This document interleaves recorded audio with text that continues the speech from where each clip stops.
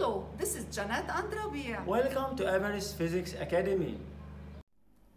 In this video, we are going to perform the experiment in order to obtain the diffraction pattern associated with the human hair. Use the obtained diffraction pattern in order to calculate the width of the central bright fringe. Measure the distance between the slit and the viewing screen in order to calculate the angular width of the central bright fringe. And use the expression of the angular width in order to calculate the diameter of the hair. Take a look at Fraunhofer diffraction associated with a human hair. Here we have a helium neon laser of wavelength 633 nanometers. Now we have here a human hair. Now I will put the human hair in the path of the laser beam.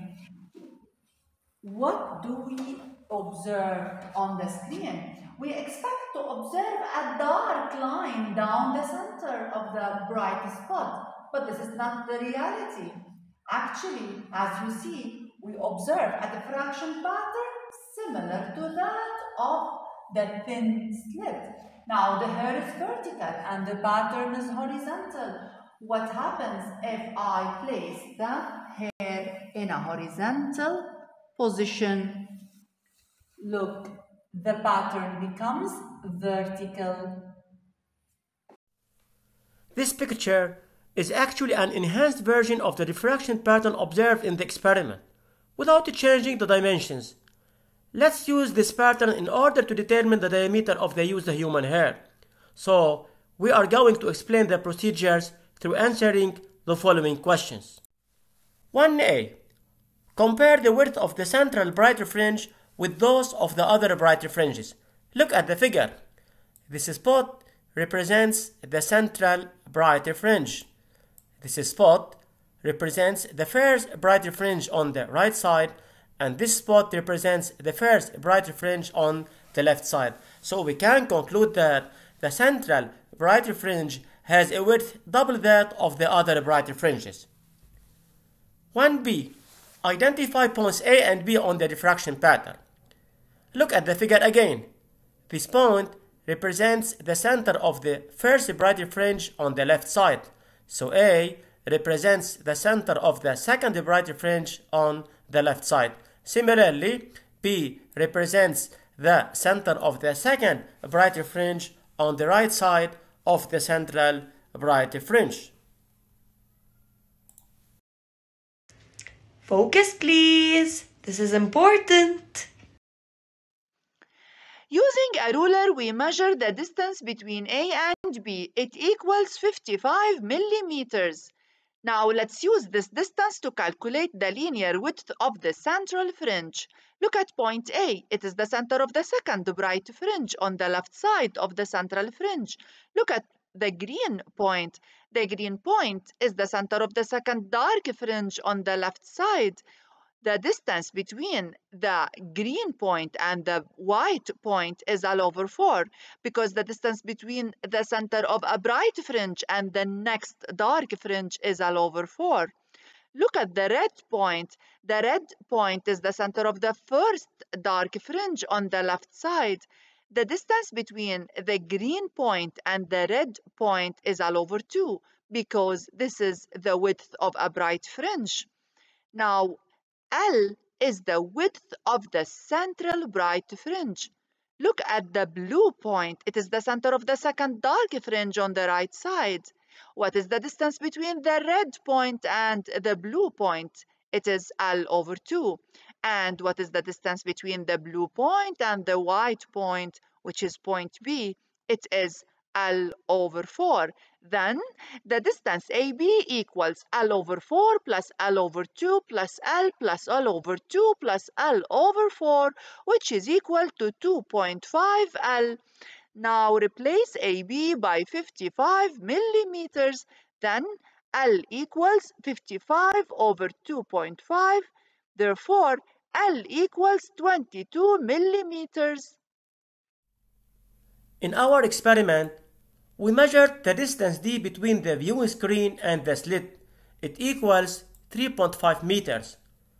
Let's use the value of D in order to calculate the angular width of the central brighter fringe, and then we can calculate the diameter of the hair. 2a. Determine the value of the angular width of the central brighter fringe. Look at the figure. Using this right-angled triangle, tangent theta 1 equals the opposite x1 over the adjacent d, but x1 represents the distance between the center of the central brighter fringe and the center of the first darker fringe. So x1 equals L over 2. So tangent theta 1 equals L over 2 over d.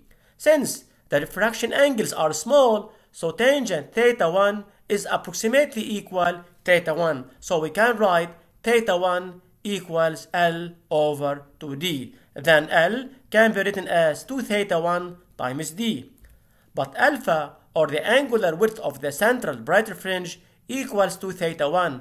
Now we can replace 2 theta 1 by alpha. This is going to be L equals alpha d. Then alpha equals L over d. L equals 22 millimeter, which is equivalent to 22 times 10 to the power minus 3 meters over d, which is equal to 3.5 meters. Then alpha equals 6.29 times 10 to the power minus 3 radians. After calculating the angular width of the central fringe, now we are ready to calculate the diameter of the hair used in our experiment. While doing the experiment, we said that the diffraction pattern of a human hair is similar to that of a narrow slit. Then the expression of the diffraction angles is n lambda over d, where d is the diameter of the human hair. In a previous slide, we determined the expression of the angular width. It is 2 theta 1. Now, how can we obtain the expression of theta 1? We just replace n by 1 in the expression of theta n. Then, theta 1 equals lambda over d. Replace theta 1 in the expression of alpha by lambda over d. We get 2 lambda over d. Now, replace alpha by 6.29 times 10 to the power minus 3 and lambda by 633 times 10 to the power minus 9. Then, the diameter of the hair used in the experiment is 0.2 times 10 to the power minus 3 meters or 0.2 millimeters. Thank you for watching. If you like this video, Subscribe to the channel, hit the like button and share.